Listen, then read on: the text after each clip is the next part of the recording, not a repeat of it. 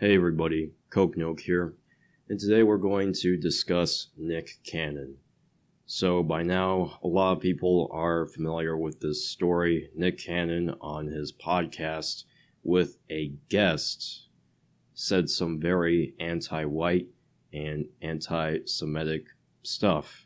His guest was Richard Griffin, also known as Professor Griff, who left rap group Public Enemy after telling the Washington Times in 1989, the Jews are wicked and we can prove this. So in terms of what he said on the podcast, Nick said, when we talk about the power of melanated people, when we talk about who we are as gods and understanding that melanin is so powerful and it connects us in a way, the reason why they fear black, the reason why they fear us is the lack that they have of it.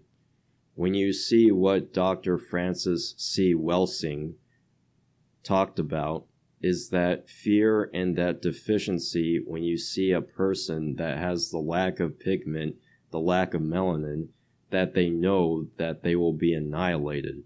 So therefore, however, they got the power. They have the lack of compassion. Melanin comes with compassion.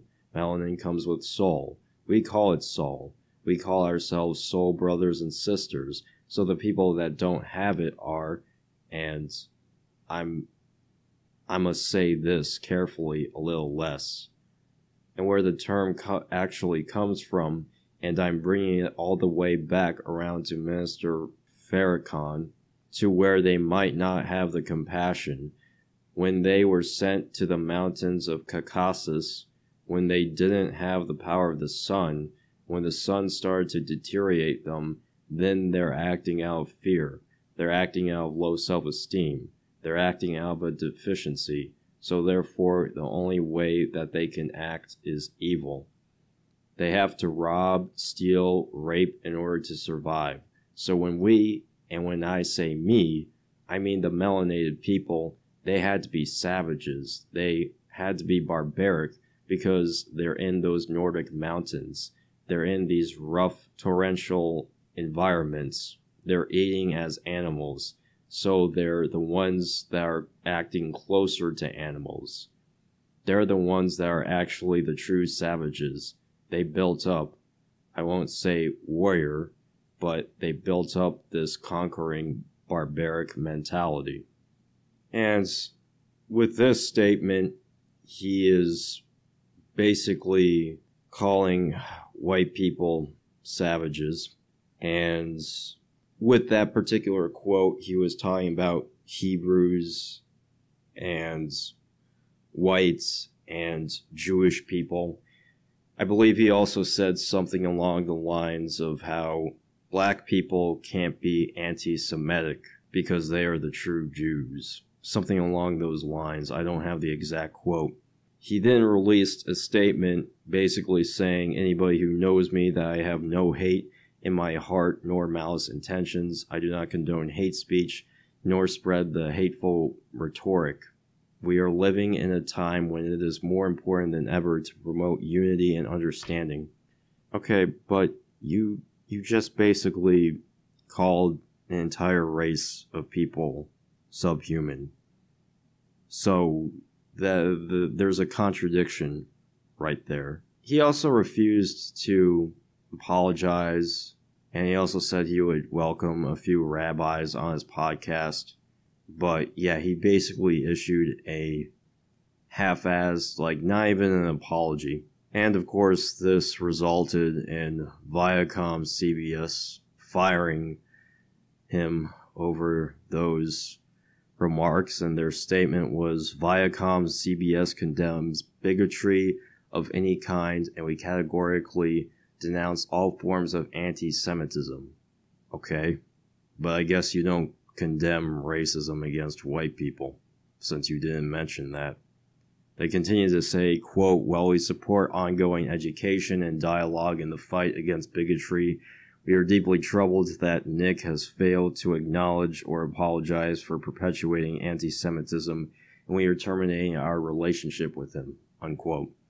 See, this is one of the issues I have with this whole story, is that people and the news media in general, they're focusing mainly on the anti-Semitic stuff that he said.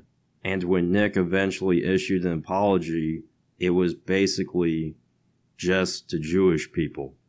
He said, "First and foremost, I extend my deepest and most sincere apologies to my Jewish sisters and brothers for the hurtful and divisive words that came out of my mouth during my interview with Richard Griffin.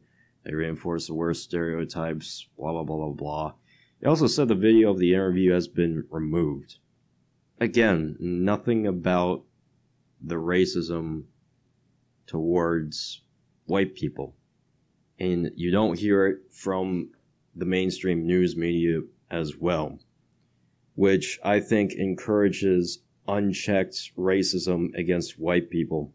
We have this idea in our society, particularly in the States, that it's somehow okay to be racist towards white people because they are theoretically and allegedly the most privileged race in this country.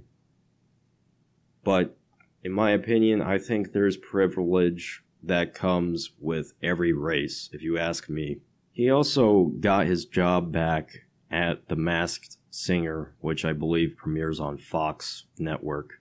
And I guarantee you, if a white person said that about black people and or Jewish people, they would not be getting job offers.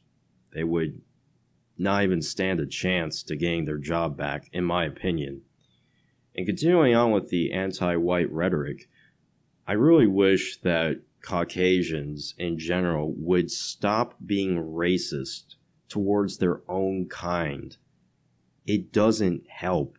I don't know why people do it, but what it ends up doing is it creates this environment that encourages racism, unchecked racism towards Caucasians from other races.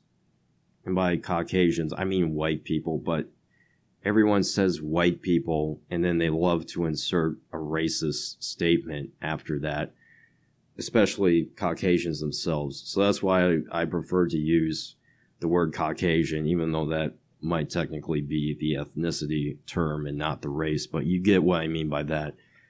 So, and by the way, I am half white. So I do take a little bit of offense when someone is just openly racist towards Caucasians.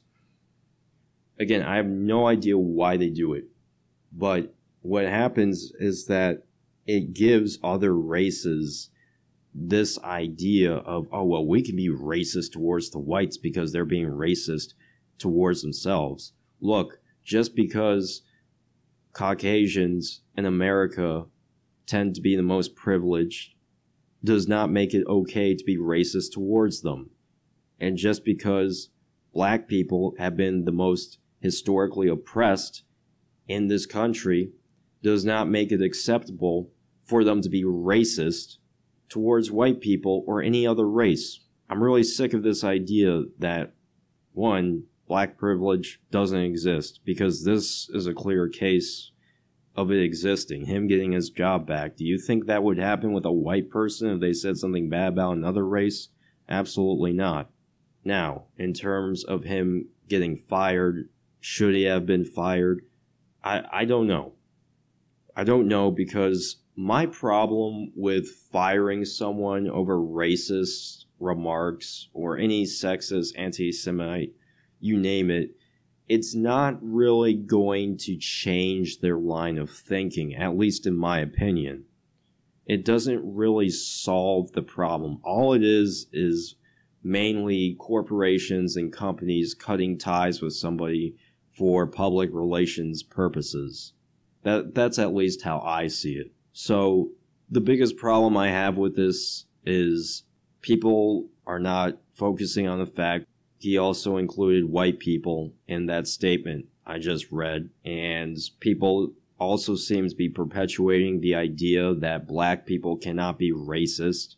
If you want proof that that is completely not true, look at the tweets around Nick Cannon's tweets, around the whole subject, that should be evidence alone that black people can actually be racist, just like any other race. Just because your race was historically oppressed in a certain country doesn't make them immune from being racist. Alright? I think we also use history as a way to give people free passes to be racist, or vice versa. That's at least what I've observed. Anyway, that's all I got on this. This is Coke Milk signing off. Thanks for watching.